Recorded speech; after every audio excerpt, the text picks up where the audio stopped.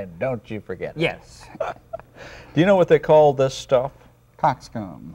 And speaking of coxcombs, this is one of our finer efforts. Three-dimensional, isn't this nice? It's a soft sculpture, right. And this was provided by the very lovely Lois Blankenship, who picked these up at a yard sale. They nice? I love them. I think they're real cute. But anyway, that's enough of that. Oh, welcome to Cookin Cheap. Do you know the correct name for that? Oh, of course not. Well, what kind of botanical wonder? You're the only person I know that knows the real scientific. I was telling someone. Celosia. Celosia. Now, what are these things? What? Are these some kind of little that's, pansies or something? No, that's chrysanthemums. Oh, okay. And what's their proper name? Chrysanthemum. Mum's the word. Right. Okay. Well, we're getting letters from around the world, and we're going to start reading them. Right. Dear sirs, my name is Debbie Plymail, and I have written you before and have used the recipes that you have given me, and I love the food and would like your recipes for your latest show, which was called, well, I forgot what the show theme was called, like Mr. Potato Head or something. I know it sounds like Chinese food.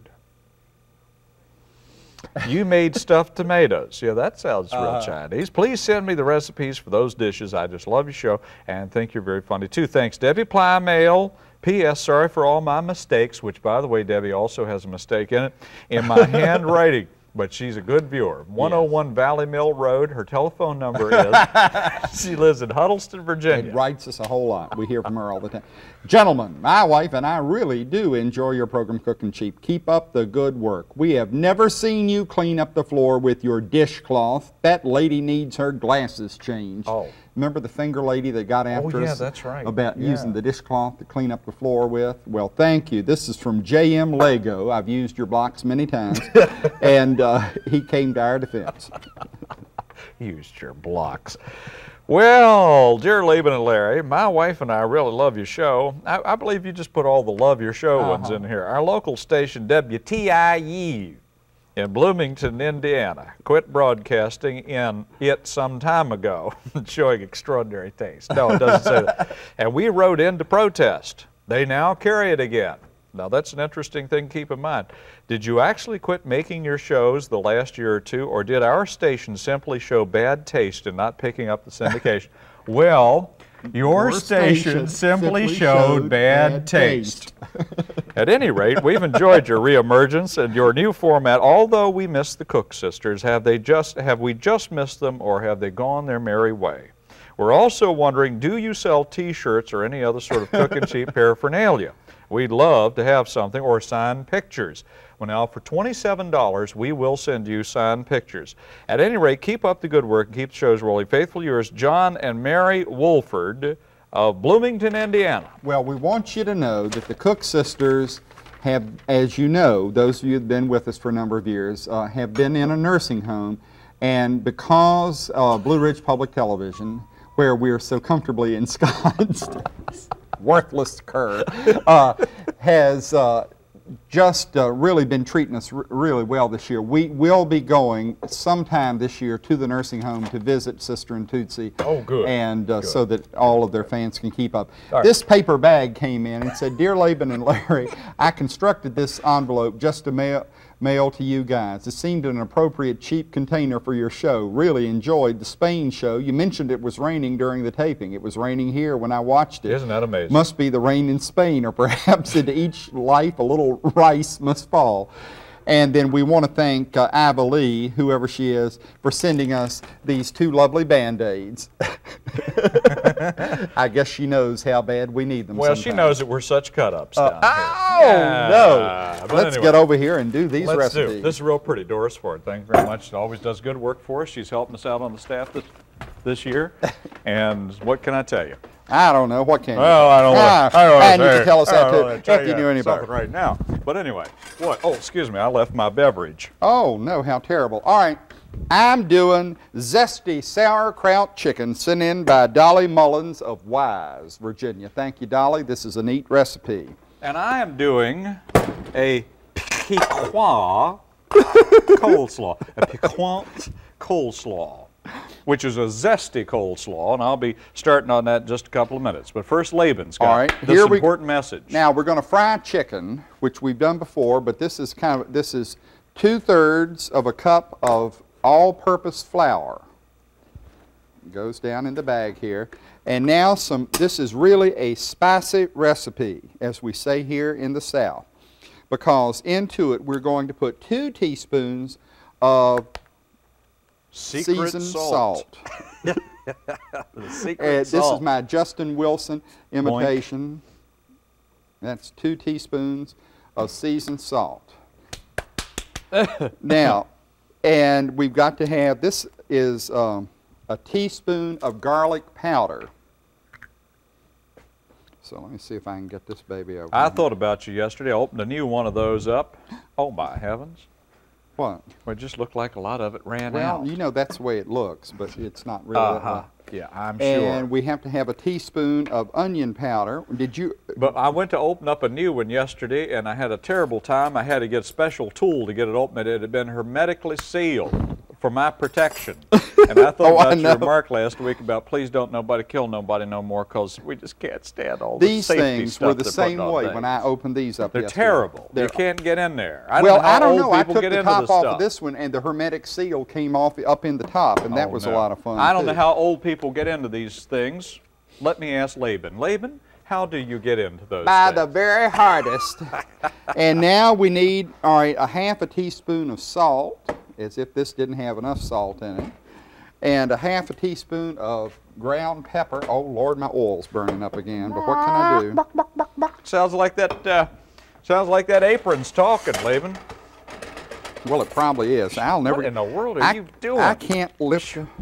All right, and a 1/2 teaspoon of ground pepper. Heavens. You reckon this has got enough stuff in it? Temperature has gone way up. Now, in here. all of these spices and everything, we're going to flip around in here. And I've got some chicken thighs. He doesn't know what he's doing. The thighs of a young chicken, and they're going to go down into the bag. You're going to shake and bake here a little bit? We're going to shake and fry. Shake and fry. Now, you could use a whole chicken cut up, but the best deal at the store yesterday was on the thighs. That happens a lot.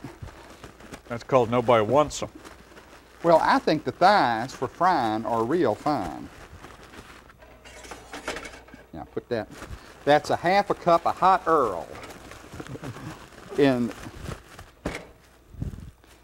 now we're going to put the thighs down in the frying pan, skin side down, to start out with. I've got you under my skin. I've got you under the... This stuff is going to be, you'd think it would just ruin your mouth, but actually, because of the... Oh, look at it swelling up. Processes that come down later on, it's not too bad. Okay, now, that's all you have to do. You're going to put it down in here. Now, when you're frying chicken, when you are frying chicken, you put it in, you start at high heat, you adjust it down just a little bit, and then you don't mess with it. You leave it alone. Don't be peeking to see if it's ready. Do not mess with your chicken after you put it in the oil. How long do you leave it alone until it's ready? Well, how do you know if you don't look at it? Well, I'm going to show you after a while. I'm going to show you, but you don't want to be flipping around. All right, Larry, it's your turn. Hit it. What do you do to me if I peek under there? I'm going to smack you upside the head with these greasy wooden spoons. I'm thinking peeking under there, make sure they're doing all right. Well, I'm making a piquant coleslaw. Now, it's a real zesty coleslaw, and you'll find out why when you see me go through the misery of this. I was in my kitchen yesterday crying. Oh. I had to take this big onion, the onion is what his name says, and I had to take that thing and, well, you'll see, it's not a pretty sight. And I was just crying. Well, may as well get started, I guess. No one's going to do this for me. Teaspoon of mustard seed. You know, Laban, if you just had the faith of this bottle, they're real funny looking little things, and when they get away from you in the kitchen, they just go ever well. My cats thought it was real funny. They were chasing them around. Now, 1½ teaspoons of celery seed. This thing has some, and I have pre-made some because it has to marinate, or as they say up where I come from, marinate. and it has to marinate for about a couple of hours. So I have some that I secreted away into my personal refrigerator yesterday afternoon. And incidentally, for all those fanatics that wrote in, Yeah. we did wash the chicken. Oh, we've washed everything. We spick and span this entire kitchen before we started a while ago, and I don't want to hear nothing about it. Now, 3 tablespoons of wine vinegar. That's white wine vinegar. I used red yesterday, but I dropped the thing, and the lid went from one end of Kingdom Come Well, it's to too the bad other. we don't have some of that fig vinegar that guy 3. wanted to sell us. 1, 2, 3. White wine vinegar. You can use red if you want to, it doesn't matter. 1 cup of sour cream. I'm going to guesstimate. I know what a cup looks like. You ought to too. Really? That's close. 3 tablespoons of minced onions. Boy, this is where the fun comes in. Well, don't mince your onions. Well, I'm going to mince words, but I'm not going to mince this onion. I can't stand it. Now, this thing is a mincer, and it does an immenserly good job. But I'm telling you, I was crying so bad when I got finished with this mess yesterday. Well, that's a real slick little doodah. Where did you get that, Bly? Terrible things about Mr. Johnson for giving me this recipe. Where did you get that little mincer? Oh, some fool I know gave it to me, some buffoon. Well, you could use your electric food processor, that big $300 model you got sitting on your counter at home that you never use. Well, this is Cookin Cheap, and I thought I would do it this way. Oh, because, well, good. No, Laban gives me all these wonderful little devices that he knows about, nobody else knows about. And this is one of them, and it'll mince it up just real fine. See, it's got all these gnarly things on. You get your fingers on there, you will just have a good time. Gnarly. So what you got to do is start out with a big onion. Is that like a gnarly Davidson? It's getting worse by the minute. Oh, come on, come on. Well, they've gotten hostile on us. 3 tablespoons of minced onion. That's about 2. Took about half this onion to get 3 yesterday. I reckon I'm going to quit soon because I'm not going to start this crying jag on the air. It's not good to see a grown man cry. I don't know why not. I've seen you go to pieces any number of times. Larry gets upset and he starts doing his Patsy Cline imitation. I fall to pieces. Well, we're going to stop working on the onion because it flew off into the distance. Well, you dropped your onion on the floor. Well, I done had all I never need. put it into the dish now because the finger lady would write us a letter and badmouth us. Well, I got a few things Now, for the finger everybody, lady. now I But anyway. want to show this fine fried chicken now. I'm going to flip it over because I detect by the smell that it is ready. So let's see. You've rehearsed this before. Look. I can tell. You don't fool me. Well, it is right pretty and brown, but any fool knows if you got it on high for 10 minutes, it's got to be brown on the bottom. You're not telling me anything. Oh, ye of little faith. You're not working with a buffoon here. I've worked in the kitchen a little bit, but I will have to admit it is real beautiful. Now, can I get back to this? I guess. Are you going to let me finish this recipe? Go He ahead. thinks he's Richie Valens. All right, 2 teaspoons of sugar. Is that right? Well, I yeah. don't know.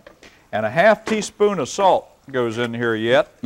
I'm just continue. I'm picking up where I was the last time that you were with me, ladies and gentlemen. I don't know where I am. Now that's it. Now that's just the stuff that goes into What do you drink that? the coleslaw. No, what you do is take a little whisk or a spoon or something like that. Startling overhead shot. There you go. Isn't that gorgeous? And just mix that all up. Now that's very pretty. It really is. Now what you'll do, that's the sauce. And you will take that now and put it in a little container. You can put it all, this is in one of them Tup containers, and put it in the refrigerator for about 2 hours, or overnight if you want to. It'd be ideal overnight, and that'll just marinate real well. And then the next thing you got to do, of course, is you have to take a head of cabbage.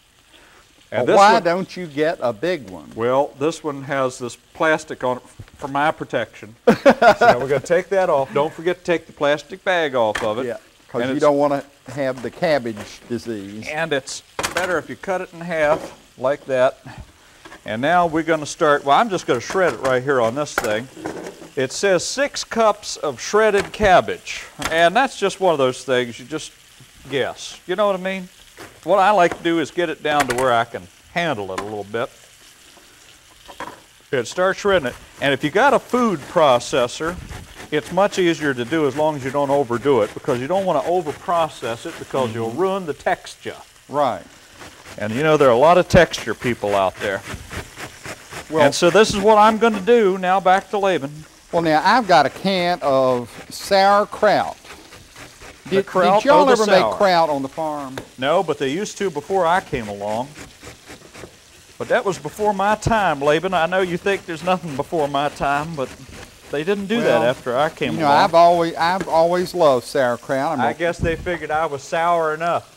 I'm just going to drain it out down here in this cabbage leaf that you so terrible. thoughtfully provided how for awful! me. How gross! Well, we don't want to put it down in the sink because they leave that down there for years, and this would smell real bad after a while. But your sauerkraut needs to be drained out pretty good. It's got a lot of juice in it. Sauerkraut is fermented cabbage, for those of you that don't know any difference. Do you know what the Korean version of that is? Kimchi. Kimchi. Kimchi. There's summer kimchi and there's winter kimchi. And the summer kimchi is real hot. No, the winter kimchi is real hot and the summer kimchi is real mild. But it doesn't. Oh, when did you take up Koreanism? Well, I was in Korea for a year. Oh, that's right. Oh, I forgot about that. Oh. Well, Lord. Now, you can't tell you what that means, but after the show, I'll tell you. Do you want to go back to the barracks with me? All right. Now, you're going to put this kraut down in here. Oh, here comes the recipes rolling under us. Be careful. They're going to come up here in a little bit. We're giving you fair warning now. You could prevent a whole lot of paperwork if you get out your junk, your pencils, your paper. Right. Prevent Miss Doris from having to do an awful lot of work. Now I have doesn't get paid much anyway, to be honest with you. What? This is a 14-ounce can of chicken broth, chicken stock. Broth, oh, the fine chicken. And I'm going to add this to this dish over here. I'm not going to do any more of this stuff. Why? Because I'm tired and I don't have a big enough bowl. Add this right in. And I'm quitting. It's just about what I need. Now, Larry. What? This is all you have to do. This is recipe. You got your chicken is all nice and brown. Oh, what a buffoon am I? What a clown. I forgot I was supposed to drain a good bit of the oil off, but that's all right. Oh, now it's going to be real greasy. Yeah, well, you know, the one I got that I'm going to serve is okay.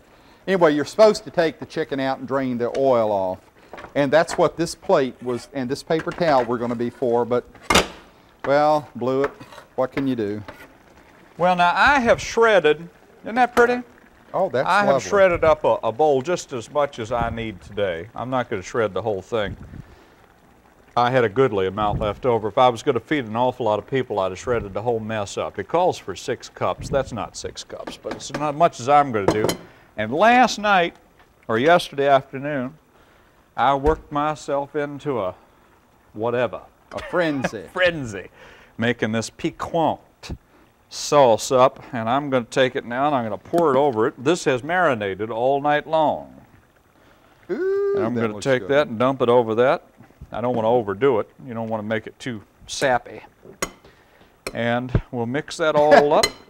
Old Dobbin is out here again. To give you a time cue of that. You hear him pat the foot. How much is 2 and 2? Now 5. It's just a matter of personal preference as to how goopy you want coleslaw to be. I don't think it ought to be real runny. I think the coleslaw ought to have a little, you know, what would you call it? A little consistency to it. That's why I don't like processing the stuff. It processes it too fine. It should be nice and grainy. Oh, that looks real tasty. The coleslaw, a teaspoon of mustard seed, 1½ teaspoons of celery seed, 3 tablespoons of wine vinegar, 1 cup of sour cream, 3 tablespoons of minced onion, 2 teaspoons of sugar, a ½ teaspoon of salt, 6 cups of shredded cabbage. And of course, all those first, all except for the last one, you mix all that up together and put it in a Friggy overnight or a couple of hours so that it'll, you know, do its thing. Okay, now I'll go slow, but there are a lot of ingredients on this. zesty sauerkraut chicken, you need 2/3 cup all-purpose flour, 2 teaspoons of seasoned salt, a teaspoon of garlic powder, a teaspoon of onion powder, 1/2 teaspoon of salt, and a 1/2 teaspoon of pepper. 1 chicken cut up. That means severed and split apart, rended. 1/2 cup vegetable oil to fry it in, and a 14 to 16 ounce can of sauerkraut, and a 13 3/4 or 14 1/2 ounce can of chicken broth. And that's what you need for this recipe. And incidentally, Larry, I forgot to tell everybody, you need to let the chicken broth, the sauerkraut, and the chicken simmer for 15 to 20 minutes. And when it does that, as you'll see right now, we have a beautiful golden sauce. And if I was a mind to, I could take my turkey baster and siphon off the grease oil that I forgot to drain out.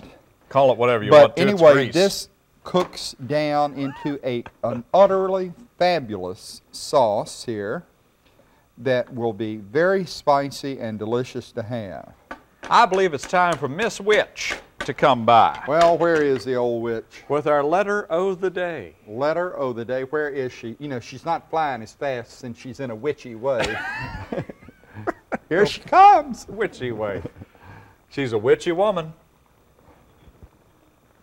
All right. I'll let you do the honors because I did last week. Dear friends. Yeah. We were talking at the potluck social the other night at church about pumpkins. We go to the Sweet Redemption Church of the Holy Saints out on Route 43. You know where it is. Just turn at Bailiwick Store and go down about 3 miles until you get to Hoskins' old place and take that little dirt road that runs down through the holler and then pick up the driveway next to the dead skunk that is laying under the mailbox on your right. Thanks so much, and remember, let's go to church next Sunday morning. And that's from Mrs. Etta James in Little Grove, Kentucky. We have less than a minute to get where we're going. I can't figure out what Etta wants. Well, I guess it must be something to do with pumpkins. We're going to do pumpkins next week. I promise you. Not only that, we're going to go out in the field and show you real pumpkins as they grow in their natural habitat. They've never been seen on television this way before. I'm going to take my stuff over, and Mr. Johnson's getting his hot stuff out of the stove right now. Here we go. We're going to get this turkey on the platter. All this piquant stuff, and you give me some of that stuff, and we'll just see what we got here. Oh, it looks and smells delightful. It really does. I'm going to try some of this chicken. Johnson's home fried chicken. Ooh, it's hot too. It smells wonderful. I cooked this yesterday and put it in this little casserole because I was afraid we wouldn't have time to have it properly here on the air. Woo! It's so hot it burns my mouth. I have such a sensitive tongue. It is good. That is delightful. The chicken. That's a good recipe. I like that. Let me try some of the slaw. Wonderful. It is. You know, I'm just a basic old slaw person, but I think this probably has changed my mind. I really like that. Oh, I think I'd make that at home. That's so good. Me too. Wonderful. Well, I think we've scored #1 here on the air this week. With a bullet. Absolutely. These are real good. Bye-bye. We'll see you next week at this same time. Bye.